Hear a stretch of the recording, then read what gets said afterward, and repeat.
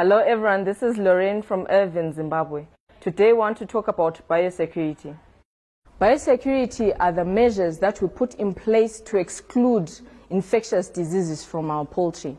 I'm just going to walk you through the recommendations that we have for you today. So these are the points that we recommend. Number 1, limiting access.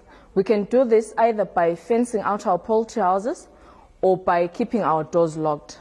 We want to do this because we don't want to introduce diseases into our poultry site. Number 2, we can practice good personal hygiene so that we ourselves don't take diseases into our poultry houses.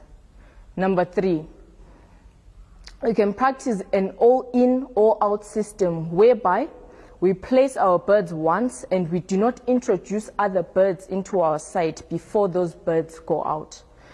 We also don't want other poultry birds, such as ducks, in our sites because these also can introduce diseases to our birds.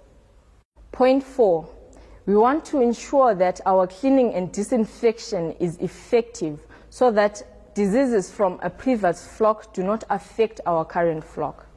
Point 5, we want to maintain a clean foot dip at the entrance of our poultry houses so that we disinfect our gumboots before we enter. Point 6, we want to rest our fowl run for at least 10 days to ensure that our house has rested and that there are no diseases that are going to affect our birds. Point 7, we want to keep the area around our poultry house clear. That we want to do some weeding or remove any equipment that we stake outside our poultry houses because this could be breeding grounds for flies as well as rodents.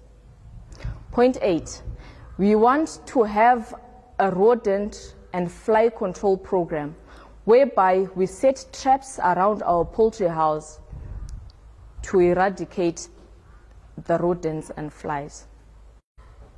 That's all for me today. Keep safe.